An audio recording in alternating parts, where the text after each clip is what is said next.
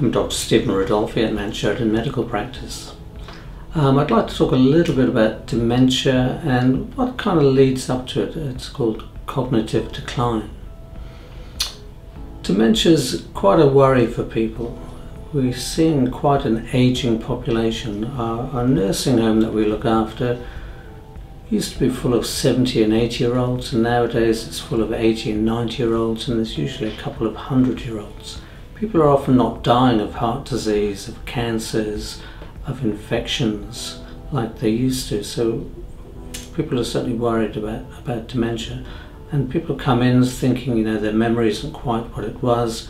They sometimes come with their parents and say, look, their parents aren't quite as sharp as they used to be, can't remember names, maybe can't remember places quite as well as they used to.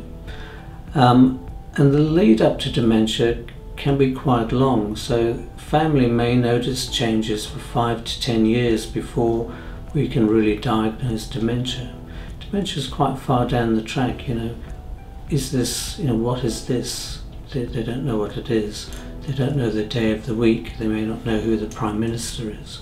So that's really quite far down the track, and they may have been leading up to that for some time.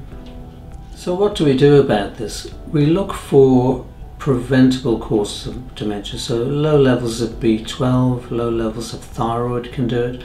If people are depressed, they often may have cognitive problems.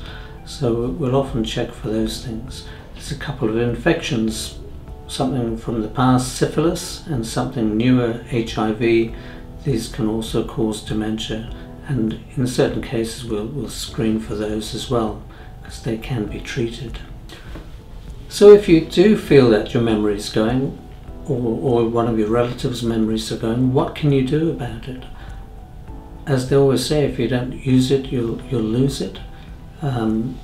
Just doing simple things, reading, writing, doing the Sudoku, doing the crosswords, keeping your mind busy, keeping active. What's really been shown to be very useful is doing something completely out of your comfort zone. Learn a new language, go out and learn to dance, take up a new skill.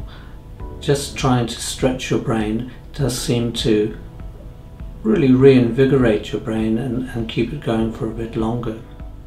All the usual lifestyle things, keep exercising, have a healthy diet, moderate your alcohol. All of these things are important in every aspect of your life, and certainly in dementia.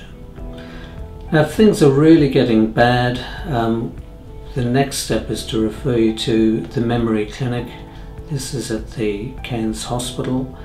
The doctors there will then make an assessment, and if they feel that this is really dementia, there are some medications which can help. They won't get you back to normal, but it may mean that you can stay at home for longer. People who are looking after you, their life is made easier. But the medications probably only work for somewhere between 3 and 5 years, and then really you end up back to where you started. It is not a cure, but it certainly helps you for a number of years. So look, in summary, losing a bit of your sharpness, losing a little bit of memory later in life is pretty common. Not everyone will develop dementia. We can certainly screen for preventable causes of dementia, and if you do develop dementia, there are interventions. It's a recurrent story. Look after your health with a good diet, exercise regularly, keep your mind active, and these are the best things you can do to try and keep your mind as active as you can into your old age.